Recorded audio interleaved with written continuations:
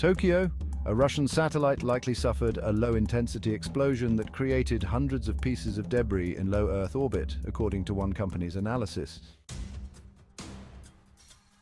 Space Command and private space situational awareness providers reported that Resurs P1, a defunct Russian remote sensing satellite, suffered a breakup event on June 26th.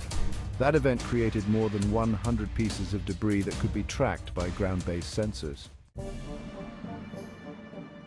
The cause of the breakup remains unclear, but Leo Labs, which was the first to publicly report the event, believes that a low-intensity explosion, either from a collision or within the spacecraft itself, created the debris. That conclusion came from the company's analysis of that debris cloud, using its own tools to look at the number and distribution of debris objects to better understand what created it. That analysis rules out speculation that the satellite might have been used as a target for an anti-satellite weapons test, much like Cosmos 1408 in November 2021. There had been no other indications, such as statements from the Russian or American militaries or airspace restrictions, to suggest such a test was planned or carried out. The explosion does not appear to have caused the satellite itself to completely break apart.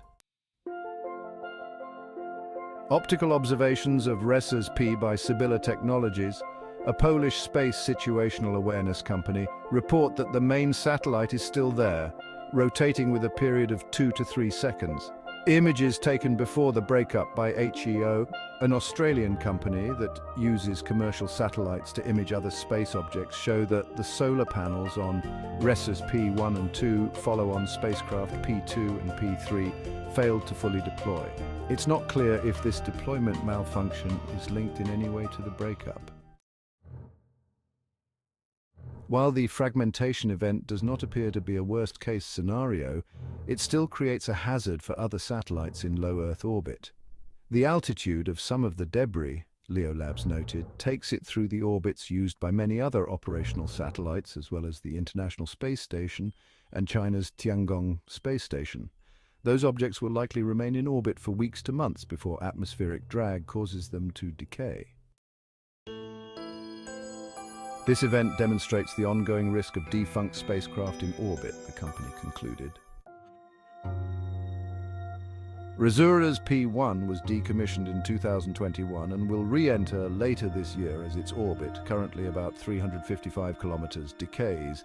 It is not alone, Leo Labs added.